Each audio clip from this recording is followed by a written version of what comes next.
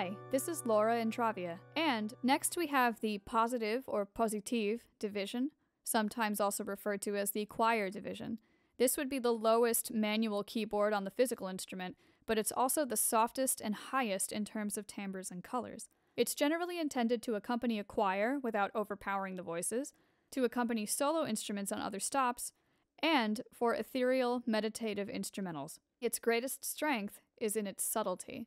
In Fredonia, we have a light flute chorus on our positive. We have the 8-foot gedeckt, 4-foot rohrflute. We leap up to the 1-foot Z-flute, and occasionally we might want to incorporate the 1 1/3 foot larigot mutation stop. You can hear the tuning is similar to that of the Nazard.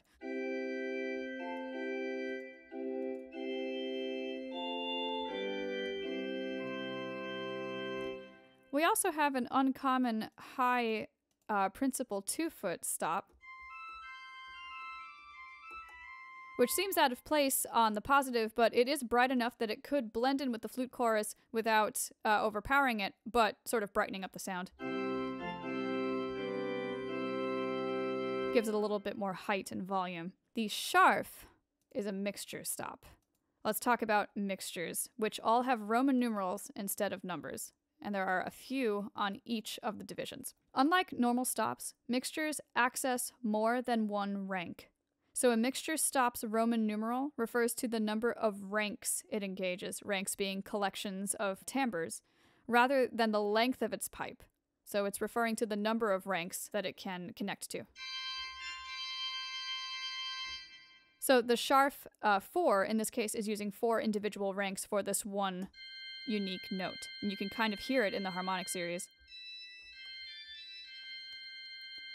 The mixture 4 on the swell is accessing 4 ranks. The mixture 5 on the grate is accessing 5 ranks. And we also have a mixture 3 on the pedal as well.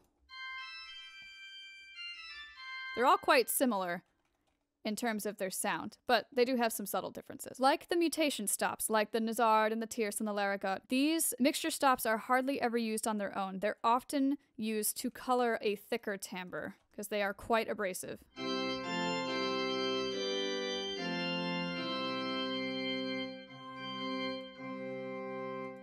You can hear the difference the scharf makes to brighten up that sound and give it a really, really bright ping to it, basically. We also have the crumb horn on the positive, which is a solo reed stop on the soft side.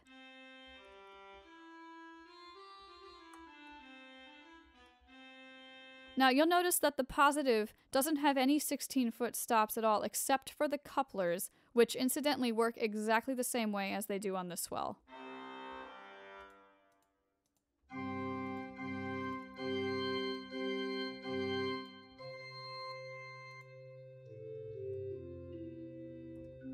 So lots and lots of colors available there. Now you may have already noticed that this division also has a stop for the trompeta real. This is the exact same set of pipes. This is not a separate set of trompeta pipes. Now why would that be? The reason is that the trompeta real is so loud. You would need a very rich and loud sound to accompany it if you ever wanted to use this as a solo reed stop with supporting musical material underneath. But the only division capable of producing a large enough sound to support the trompeta real is the grate. And if you were to access the trompeta real on the grate and wanted to accompany it as well, all of these stops would be sounding at once. So the trompeta real wouldn't truly be a solo there. It would be present in the accompaniment as well, so it wouldn't really have its own identity. So having the trompeta real accessed by the positive means that you have now freed up the grate division to be available to provide accompaniment with the principal chorus, which would be loud enough to support that instrument, as we'll see in an example coming up. Lastly, on the positive, we have the tremolo stop.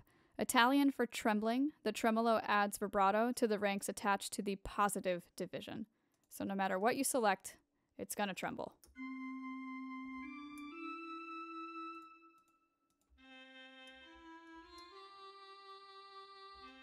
Can have an interesting effect that starts to sound a little bit more like a string than a horn, which can be nice depending on the music.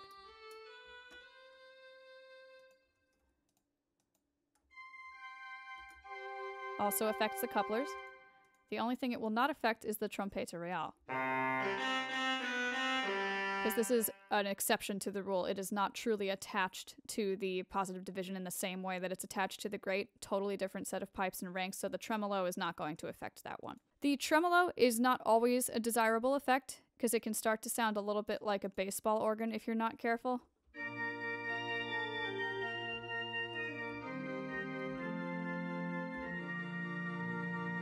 But it does generally sound nice on the flute and string choruses. It can add a little bit of sparkle and dynamism to an otherwise sedated division. Again, it's a very subtle sound that you're looking for here in general. So to recap, here are some typical registrations on the positive division. We have this lovely light flute chorus.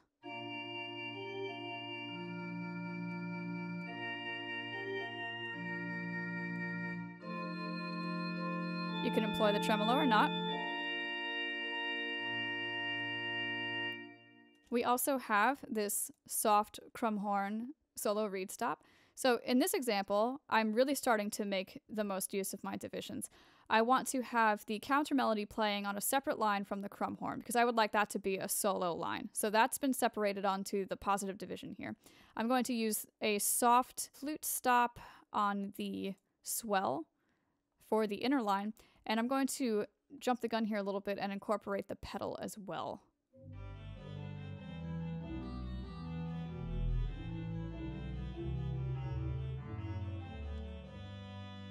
So not the best combination of stops, it's a little bit plotty, but you get the idea. We would want to separate out all of these different lines so that I have control over each of them individually. And lastly, we have the trompeta real, which we can access on this division. I have the positive playing the solo line again. I am going to incorporate the pedal, and I'm going to support my trompeta real with some stops on the great.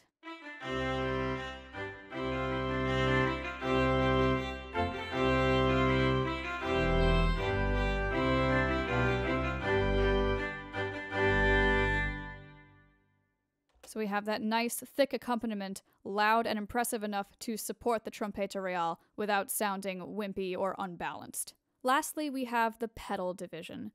Again, normally you would be playing this keyboard with your feet, as it contains the lowest pipes, including the 16-foot pipes and, on many organs, the 32-foot pipes. It is basically never polyphonic, as it's intended for bass lines. It can be used for tenor melodies, but it's generally used to support the manuals. The reason for separating the 16-foot pipes and the lower pipes onto its own pedal system is similar to the reason why we have the trompeta real on the positive as well as the great division. When you activate a 16-foot pipe on a manual, it will sound on every key.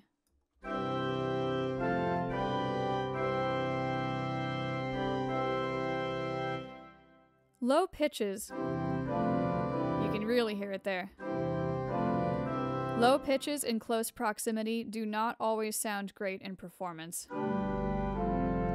It can get really muddy and really difficult to distinguish the inner notes of a chord. So ideally, you would want those 16-foot lower pipes, the lowest line of your hymn or your chorale or whatever you're performing, to be operating independently so that it's not sounding on every key. That way, you can get lots of interesting closed chords. Now you can really hear what's happening on the inside of the chord. It's more difficult when you're activating a 16-foot pipe for every key. So that's why the pedal activates the way it does. It's meant to be that lowest line, operating independently of what's going on in the upper lines of your music. So extrapolating on what we've learned so far, we have different sets of pedals that go well together. We have the 16-foot principal and 8-foot octave. Those are part of the principal chorus. Oh, still on the great. There we go. The choral bass pairs well with that as well. We also have some flutier stops. We have the sub bass. And the 2-foot nocturne goes well with that as well. So it has its own mini flute chorus in addition to its mini principal chorus. We also have the 32-foot Untersatz. This is quite low. It is the ploddiest of the plods. It's the lowest flute on the instrument, and it's so incredibly soft that it doesn't really operate well on its own, but better as a coloristic function for some other stops.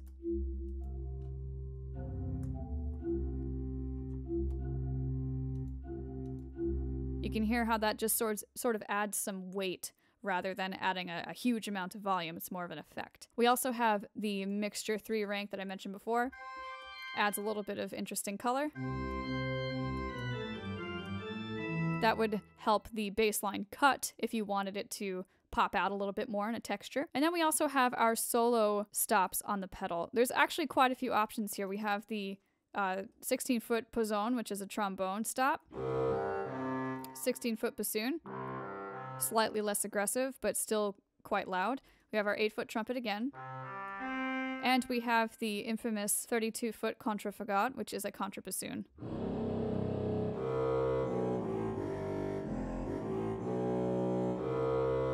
So again, we are rarely using these solo reed stops on the pedal to play some kind of a solo line, but they can really go a long way to coloring the other choruses that you have available. For example, the bassoon colors the principal chorus relatively well.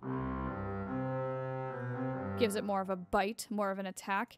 The Posaune would go even farther in that direction. The trumpet as well. So this might be good for accompanying solo reed stops and other parts of the instrument that are maybe being used for fanfare material. This would be appropriate for that. The 32-foot contrafagot, it is really specific to the situation that you're looking for. This would be for, I think, probably a special effect or for the grand finale of a hymn. It is so heavy, I cannot imagine it being used for very long without it becoming exhausting to listen to. Last we have the 4-foot Chalmé, which is also a brass stop, but quite a bit less aggressive. So this could mix well with the principal chorus as well.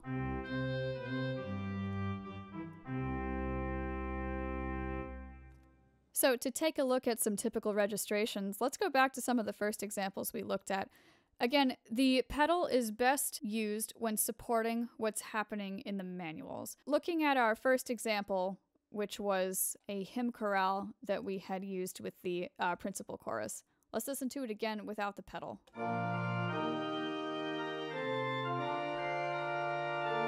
It's impressive, but what happens if we add a little low end?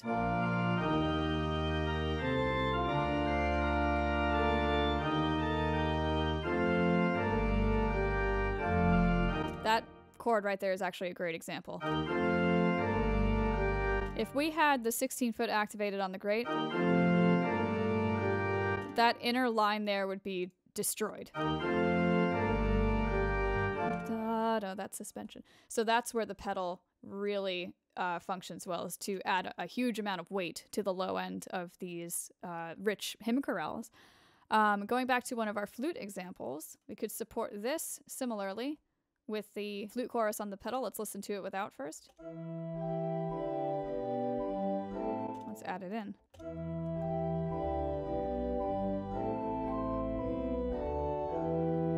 Again, way more weighty, way more impressive and majestic with the low end added in. And this is true for when you have all of the stops activated, especially on the great division. Let's see what we've got going on here with this principal chorus. But I'm also going to give it a little bit of brightness to have it pop out of the texture a little bit more.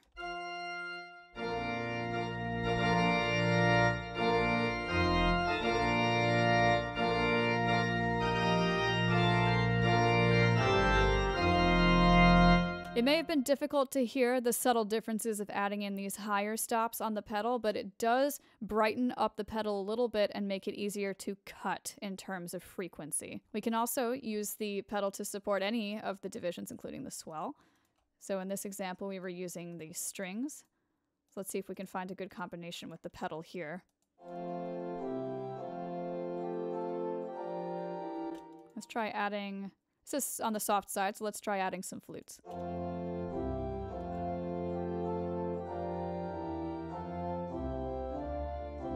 Thickens up the sound nicely. So you can really see the benefit of having the pedal, as we looked at in these other later examples as well, with the solo reed and the trompeta real. The pedal is a great support mechanism for lots of activity on the other divisions. When it operates independently, that's when it is its most useful. That concludes our look at all the divisions of Fredonia Grand Organ. I'll stop here, and in the final part of this video trilogy, we'll talk about the decision-making process of picking stops and real-world use cases. This has been Laura Intravia. Thank you for watching, and I'll see you next time.